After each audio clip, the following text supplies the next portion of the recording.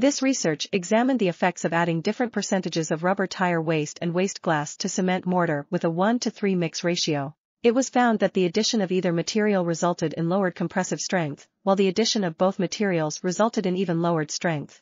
Additionally, it was observed that the water absorption rate increased with the addition of either material, while the density decreased slightly with the addition of both materials.